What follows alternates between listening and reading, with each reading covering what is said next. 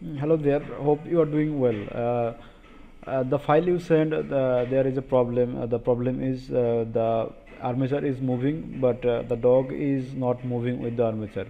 So to do that, we have to parent the dog with the armature. To do that, you have to go to 144 frames, 144 frame uh, to to align the armature with the dog. Now we have to make sure that the dog have no parency with any other object. To do that, we have to click Alt P and then clear and keep transform. So the dog will be separate. The dog is now completely separate from the bone or armature.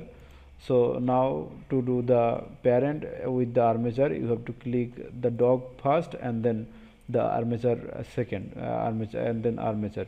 So now click Ctrl P and with automatic widths. Okay, when you click that, the dog will be will parent with the armature. Now you can see the dog is moving and it's walking and running, and then you if you want to uh, uh, change the position of this dog, you have to go to timeline and then you have to expand this panel to click here, or you can press T.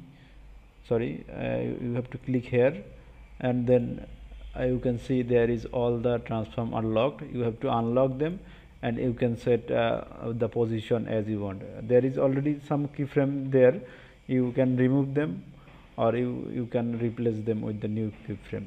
Hope you understand. Thank you.